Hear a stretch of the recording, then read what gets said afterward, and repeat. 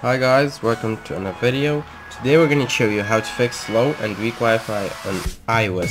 So this works on iOS 9, iOS 10, actually all the iOS version and all the iPhone and iPod phones. So let's get started. So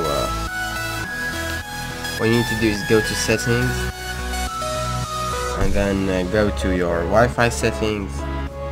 Right here you're gonna click on this small I. Right here you go to the advanced option of your connected Wi-Fi. So you're gonna go here,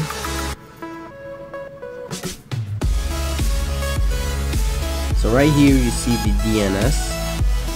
So you're gonna tap on this DNS and change it to so like this. So as you can see on the camera, 8.8.8.8, this one 8.8.4.4, and then you're gonna click right here. So this is the DNS. You're gonna click on renew lease. Renew.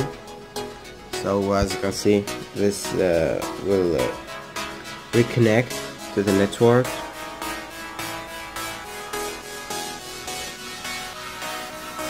So as you can see right here, it just disconnected and then connected again. So now your iOS device should be a lot faster than before. Hope you like this video. Make sure to subscribe and peace. See you on the next video.